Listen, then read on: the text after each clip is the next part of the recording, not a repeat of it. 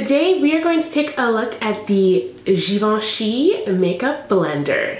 Hey guys, welcome back to my channel. It's your girl Jensine, aka Jungle Naps, and I'm so happy to see you guys again, and I'm really excited to take a look at this high-end bougie makeup alternative beauty blender. I really want to see how well this guy performs. Take a look at this. It's got a very interesting shape and it's super bendy and soft, I might add, really soft. If this is your first time here, first time looking at my face, and you aren't subscribed, girl, don't wait a moment later. Subscribe to this channel. I do upload 3 times a week normally. I did miss Wednesday's upload, so I'm sorry you guys, but I'm getting ready for a big move, so life is just taking over.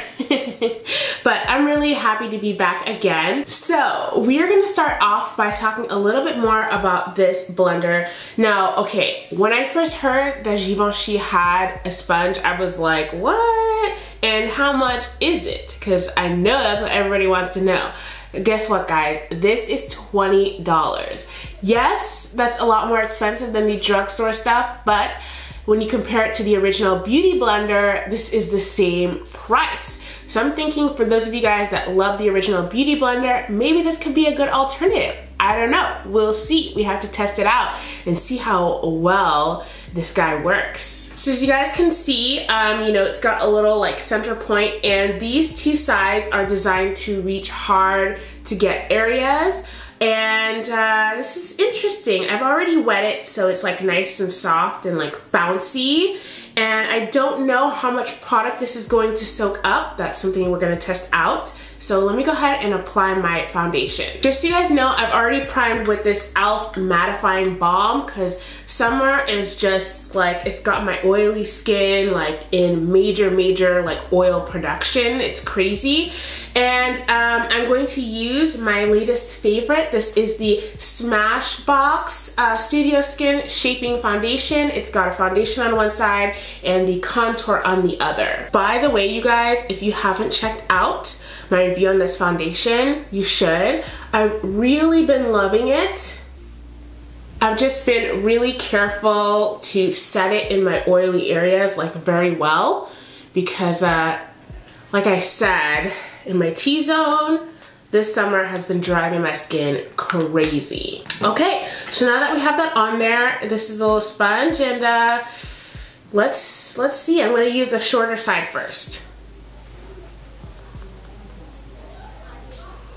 Okay, so it looks like I do have to kind of like drag it to spread the creamy foundation. So far, so good. And then it looks like when you pounce it, you do get that nice flawless finish.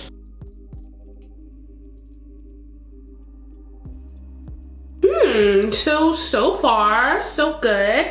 I will say that you definitely have to use, at least for stick foundations, the like drag and then dab motions, because I found that just dabbing it initially wasn't spreading the product enough like I wanted it to.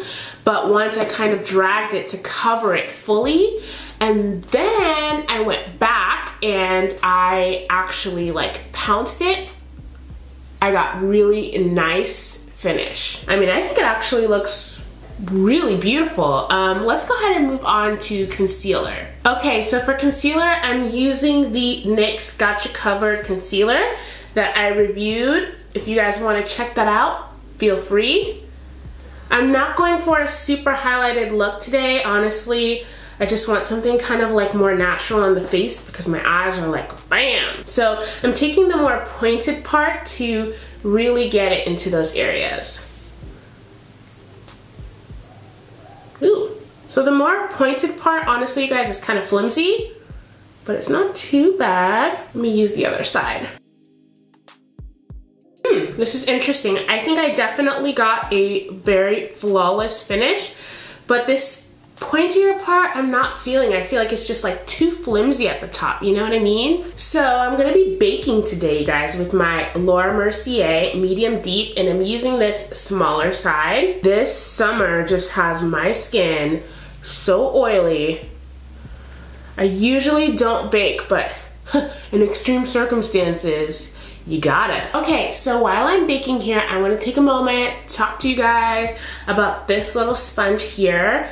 You know, I think it's nice. I don't think it's absolutely necessary. I love like this top little short stubby side, but this side here, I just don't get it. I know it's supposed to be used for hard to reach areas like your inner corner, but it's like way too flimsy. Like it almost needs a little bit more structure for you to like go in and use it.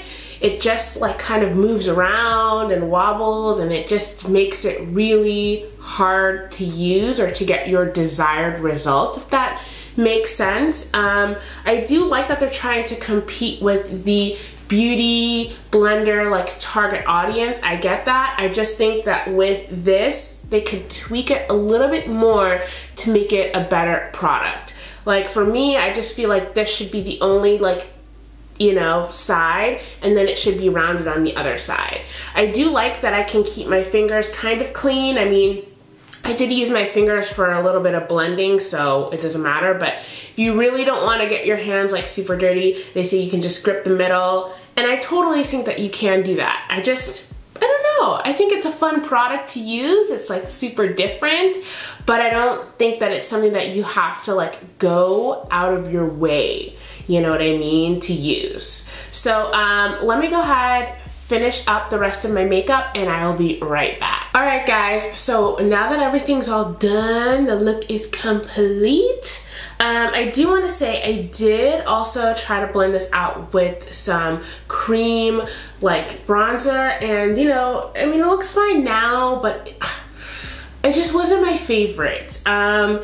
You know, it took me a lot longer than normal to blend this out properly and have it not look, you know, slightly patchy. And I've used actually the contour side of the Smashbox stick, which is exceptionally creamy, looks like a dream, blends like a dream. So I was really surprised, you know, I thought it would be a little bit better at that. And to me, if you're gonna buy a makeup sponge, it needs to work with foundation, it needs to work with concealer, all your cream products, and also your highlight. The highlight side wasn't so bad, but I felt like the bronzer, you know, where it needs to be like exceptionally blended, was lacking. So in just my personal opinion, I'm gonna say that, you know, I don't think it's absolutely necessary to run out and go buy this.